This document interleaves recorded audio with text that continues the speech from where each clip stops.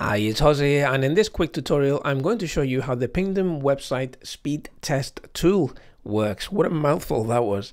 This is one of my favorite tools for testing the speed of a page, of a web page, or of a website if you like, and it's great. It's my favorite because it has the best interface. They've just got it really nice. You can see that you have 3 different locations here from which you can test, and I think there used to be 4 not so long ago, so this obviously changes. But again, you know, it's free, or rather there is a free plan, which is what I'm going to show you now, which means that you're getting this for nothing really. So it's not bad having 3 locations. I imagine that the actual paid plan has a lot more locations, but yeah, so let's go ahead. What I'm going to do here is I'm going to take a copy of my URL. This is my test website, and I'm going to put that in there, and let's test it from, let's say, Sweden. Okay, now this particular test website that I'm testing is on a UK server. It's on a cloud server, but it's not on let's say something like Cloudflare, so it's not being served locally wherever you are in the world. Okay, now these are the scores, which are pretty good. 90% performance grade.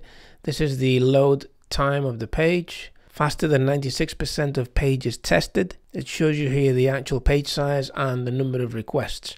Now let me just mention that this is a pretty light website. It is a test website.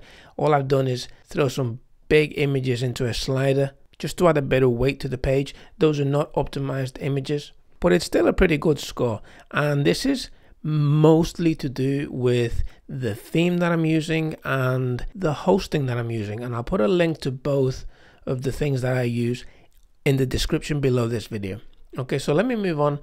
Below this you have the performance insights, which gives you a breakdown of what this tool thinks is important, and you can see that almost everything scores an A, 100, so there's nothing to look at there. And something has a grade F, and in this case it's remove the query strings from static resources.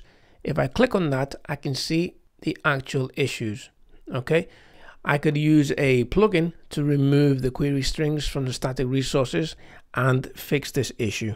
And of course the point I'm making is that with this kind of speed test tool, you gain insights which let you know where the actual problem is, where the bottleneck is, and then you can address it and really improve the performance of your website.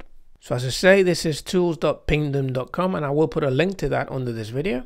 And yeah, it's a great tool, it's brilliant, and go and use it right now.